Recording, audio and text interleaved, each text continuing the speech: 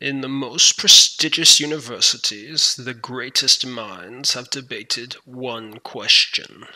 What is man's greatest invention? Is it the slap chop? Is it the shake weight? Or is it the Ronco set it and forget it rotisserie oven? Oh, what? It's fire? I guess we can paint that today.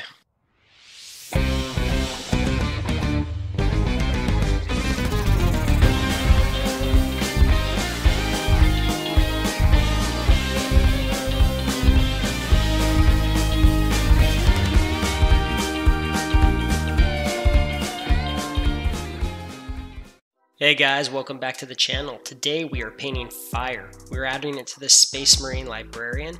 Now whether you're a Sisters of Battle player, a Salamanders player, or a Chaos player, it doesn't matter. If you just want to add some fire to your models, this method is for you. Follow me and I'll show you guys how it's done. Okay, we're going to start off by doing a base coat of Averland Sunset. The paint is thin 1:1 water to paint ratio, and it'll take about 3 thin coats. I primed the Mini black as it's the most common color people use, but lighter primers will work even better and result in you doing less coats.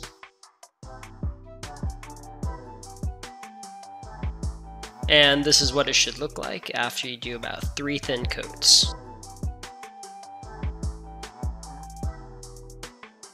Next up, we're going to start blocking in the colors of our flame, starting with Flash Gitz Yellow.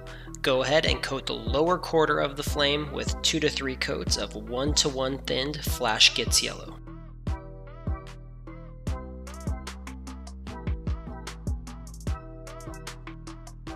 With our Flash Gitz Yellow down, it's time to block in some orange. Grab some Fire Dragon Bright, thinned 1:1, and give the middle of the flame 2 to 3 thin coats. Don't worry if the paint overlaps with the yellow, it's all going to get blended together in later steps. Now, we're going to start moving to more red tones. For this, we're going to use Wild Rider Red. Again, thinned 1:1, and we're going to move further up the flame and just hit the top quarter.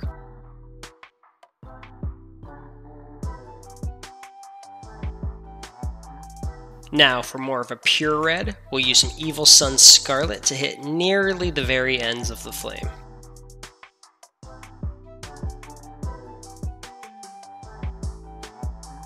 We're also going to go ahead and hit this little nub, because remember, the further the flame gets away from the source, the cooler it's going to get. Lastly, we're going to block in some Khorne Red at the very tips of the flame. Some people go further and take the flames all the way up to black to simulate smoke, which you can totally do, but for shorter flames like this one, I usually don't do it. Now that all of our colors are blocked in, we're going to go ahead and blend them together using glazing. If you're unfamiliar with the process, it's essentially done by watering down the paint even more than normal and painting with many thin coats. Go ahead and add water to your paints that you've already put on your palette, taking them to a 4 parts water to 1 part paint ratio.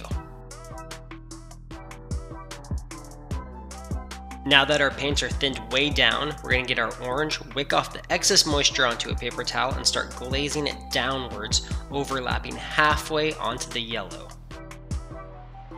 You're going to notice that the orange barely tints the yellow, and that's fine. This is done over many layers. Now these thin coats do take some time to dry, so instead of waiting for the orange to dry, we're going to move up and glaze the red down to the orange.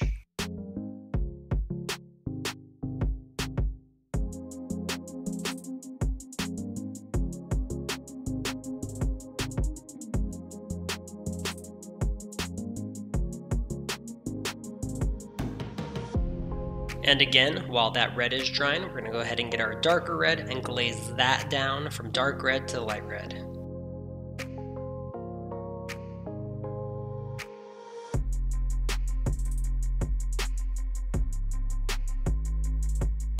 With those first coats dry, now we're going to take our yellow and glaze it up to the orange. All we're really doing is just blending these colors and making a smooth gradient between the two. These coats are so thin that this is really hard to mess up, and you can just kind of keep going at it till they blend. And you'll just keep following this in the opposite direction, blending the orange to the red to the darker red, and so on. Okay, and this is what it looks like so far, but we still need to add some depth to the fire.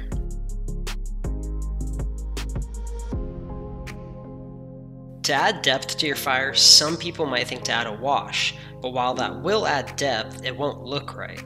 This is because the brightest parts of fire comes from within, so therefore the recesses should actually be brighter.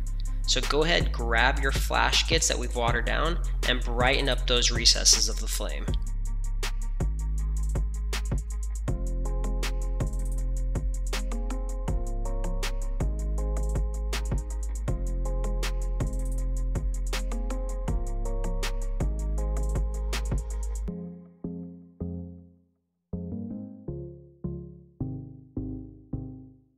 The next step is optional, but it does add some brightness to the bottom of the flame. Grab some white ink and mix it with your flash Gitz. You'll then apply it to the bottom-most recesses closest to the source of your flame. White ink works a lot better than paint because it's thin and it's super pigmented.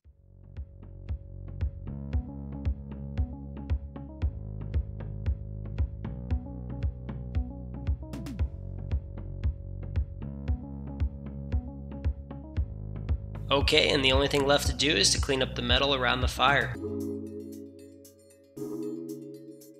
And here it is all finished up. Hopefully this video helps you in your endeavors to fire up your troops. All the paints I used will be listed below in the description, along with our Instagram if you want to see other things we're working on.